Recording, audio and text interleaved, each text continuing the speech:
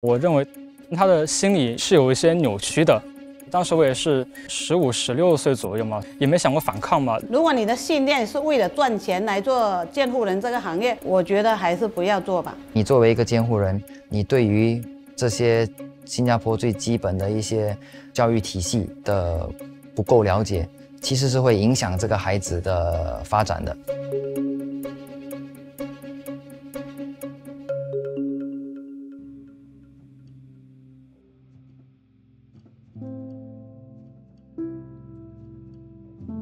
小东10岁时从中国来到新加坡求学，住进了一个寄宿家庭。负责人徐老师管教严格，小东妈妈原本希望这样的安排能帮助小东提升学习能力，没想到这却成为他噩梦的开始。我认为他的心理是有一些扭曲的。他也是一个非常暴力、控制力极强的人。大部分学员在他那里都没有个人隐私，也没有使用手机权，我们都不能随心所欲地跟父母交谈。他也会用摄像头去偷听我们之间的内容。他这个人非常严格，比如说会要求我们在1天内背完一篇500、600字的作文。另外的话，也会要求我们翻译整篇作文。如果错超过10个字的话，他们会要求我们每一个字加上意思，每一个都要抄100遍。如果没有在定期完成的话，则会翻倍。然后他就发现我的罚抄效率不是很好，也会扣零花钱，导致我大概半年里面都没有拿到零花钱，然后经常又跟同学们借钱去吃午饭什么的。另外的话，他对我们也会有一些肢体暴力嘛。当时我也是15、16岁左右，也没想过反抗嘛。这样的生活持续到中2年底，两人的关系进一步恶化。徐老师试图干涉小东的选课，小东不再隐忍，借用同学的手机联系母亲。经过再三考虑，母亲让他搬离徐老师的寄宿家庭，他才得以选择自己想读的科目。像我这种情况，比如说监护人对你有一定的肢体暴力，或者是控制你的个人自由的话，你一定要跟信任的老师或者同学进行求助。像小东这样从世界各地前来新加坡求学的外籍学生不少。截至2023年1月，本地共有约79300名外籍学生，比2022年同期增长了25%。学校要求18岁以下的外籍学生必须有1名本地监护人。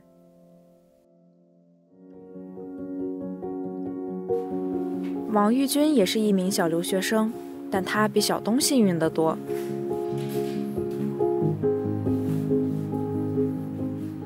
2年前，他从缅甸来到新加坡参加夏令营和备考培训。如今，他住在一个学生宿舍，在监护人的协助下，已经适应了新加坡的生活与学习环境。明拉巴的米那边个王玉军，比较密码你拉巴先。我觉得这里监管的力度刚刚好，就是可以让我们在有自己的空间的同时，就是不要太放飞自我了，毕竟家长也不在身边。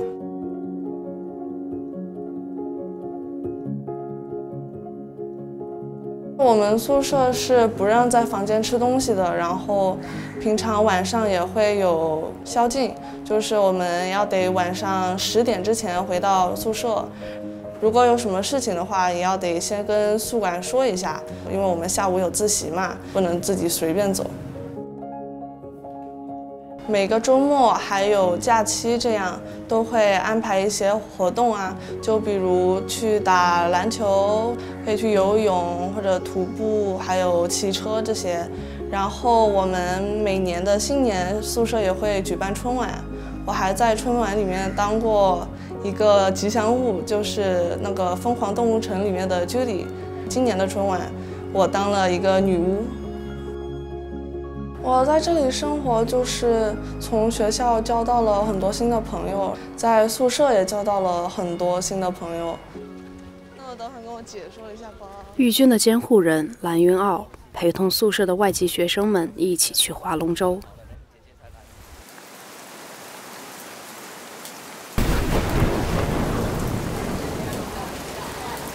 我们今天是来划龙舟，但是因为现在天气下雨，我们就只能先来这里面躲雨了。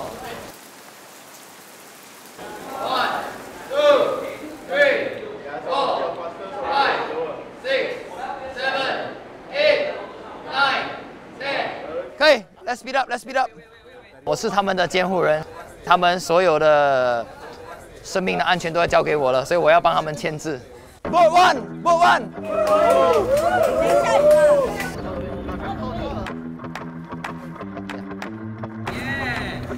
加油 ！6、7、down up down up。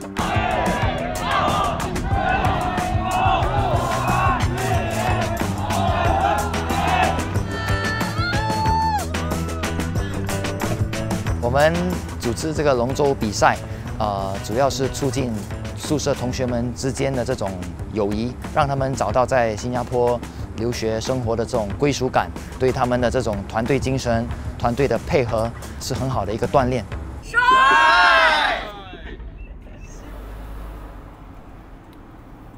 蓝云傲是这栋学生公寓的负责人。蓝云傲念大学时在补习班兼职，接触到不少留学生。毕业后，他全职投入寄宿家庭与监护人的工作，至今已有14年，与20人的团队共同管理着180余名留学生的起居饮食，并提供课业辅导和课外活动。我们就是他这个留学生在新加坡的父母，所以我们担任起的责任呢，就应该是一个家长所担任的责任。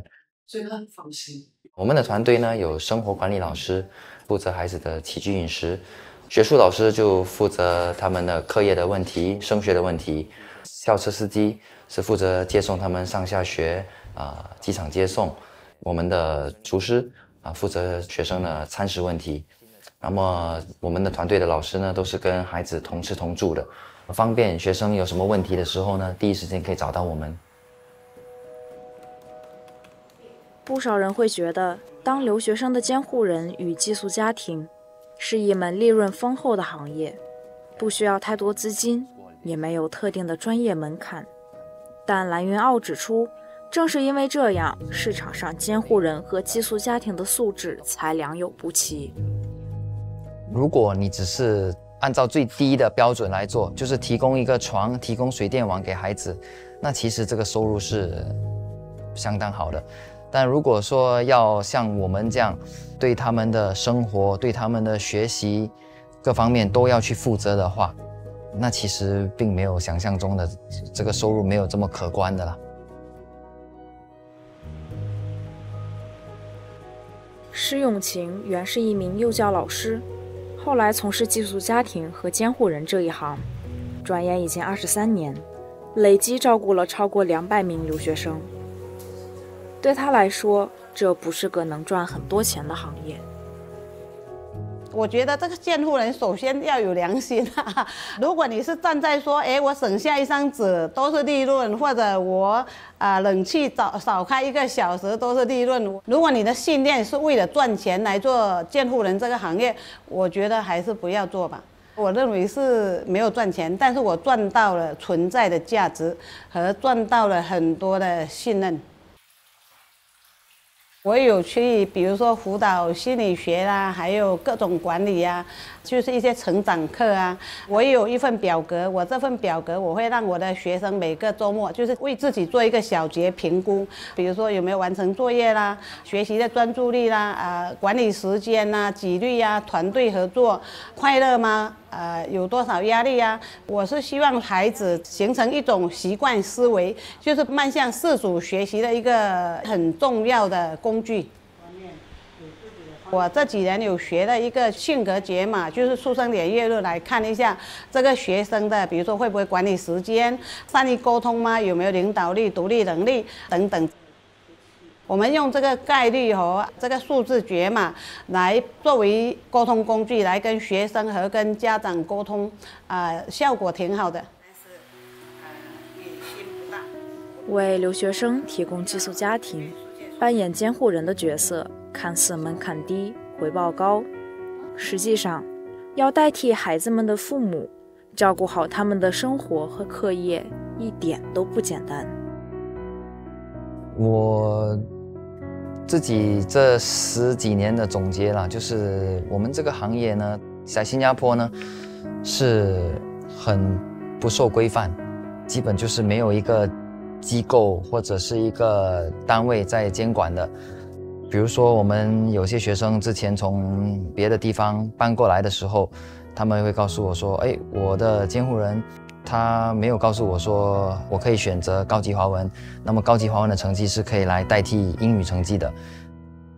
你作为一个监护人，你对于这些新加坡最基本的一些教育体系的不够了解，其实是会影响这个孩子的发展的。